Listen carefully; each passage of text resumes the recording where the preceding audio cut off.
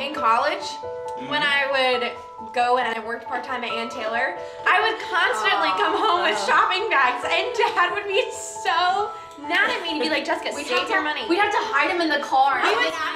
Remember the first time we went grocery shopping?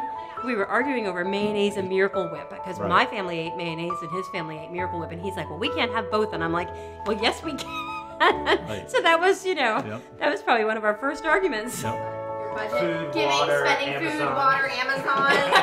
I think the neatest thing about FPU was being able to transfer it down to your kids, teach those money management principles to your kids. We just thank you for this food, and most we ask your name. Amen. Amen. We have 3 children. Our son is Jordan. Then we have Jessica and Joelle, they're twin daughters. Jordan, I would say, would be a saver. He's a saver for sure. He's a saver. When I first got my first real job, got out of college, graduated, my parents actually gave me the Financial Peace book that they had gotten from the first time they did the class.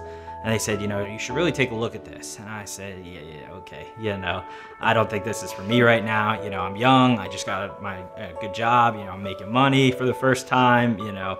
I don't want to do this. No. Well, Jessica's next. Jessica's older by 3 minutes. By 3 minutes. She was our spender. I always like to spend money. I always thought, if you have it, why can't hold on to it? And I would just, you know, decide, what do I need right now? What's gonna make me feel good right now?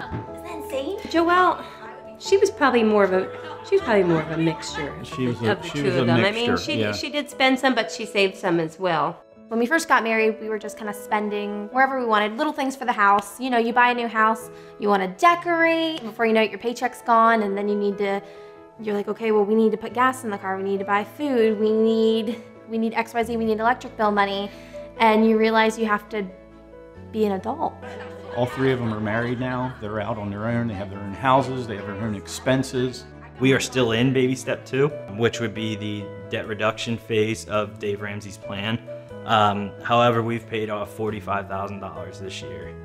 We saw how great it was for my sister and her husband, and we were like, you know what, we're gonna try this. We're gonna see if it works. My whole family is kind of going through financial peace at the same time. We're all in different stages of financial peace, but we kind of use our family as a cheering squad for us. My brother and my sister and I all talk about it.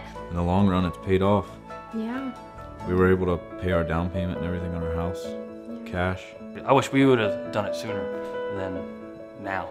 I feel like we're just happier together because I don't feel like we have money as a big stressor. 20. She's like, how much is this? She's like, 25. She's like, would you take 24? It's just neat to see that they are able to budget their money and be accountable for their money.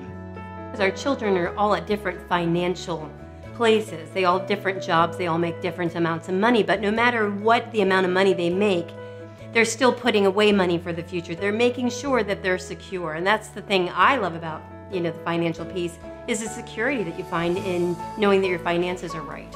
You know, it's just nice to see my kids not struggling.